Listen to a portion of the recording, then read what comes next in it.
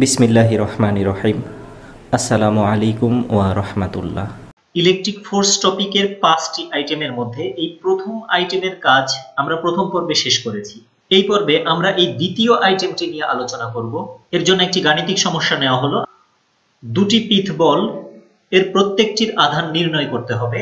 পিথ বল দুইটার একটাকে আমরা Q1 এবং অপরটাকে Q2 ধরব।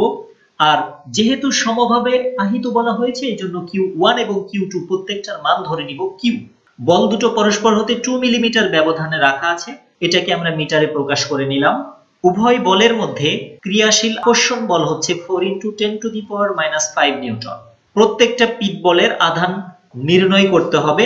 এখন আমরা সূত্রটা লিখলাম, F = K × Q1 Q2/r²।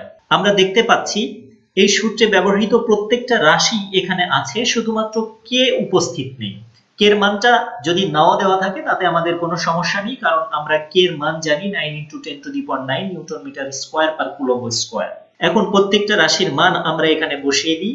বাম পক্ষে 4 × 10⁻⁵ আছে, এটা আমরা লিখে দিলাম। ডান পক্ষে 9 × 10⁹ এটাও লিখে দিলাম, এবং কিউ এর সঙ্গে কিউ গুণ করে কিউ স্কয়ার পেয়ে গেলাম। আর এই যে 0.002 এটা কি স্কয়ার করে আমরা পেয়ে গেলাম 4 × 10⁻⁶। এখন এই সমীকরণটাকে আমরা আর গুণ করে পাচ্ছি 9 × 10⁹ q² = 1.6 × 10⁻⁻10। 9 × 10⁹ এবং q² পরস্পরের মধ্যে গুণ অবস্থায় আছে। আমরা যদি 9 × 10⁹ কে ডান পক্ষে নিয়ে যাই তাহলে এটা ভাগ হয়ে যাবে, এবং এটাকে ক্যালকুলেশন করলে আমরা পাচ্ছি 1.77 × 10⁻20। কিউ এর উপর স্কয়ার রয়েছে, এই জন্য এই যে 1.77 × 10⁻20 এটাকে আমরা স্কয়ার রুট করব। স্কয়ার রুট শেষে আমরা একটা মান পাচ্ছি 1.33 × 10⁻10। এই মানটা কিউ এর।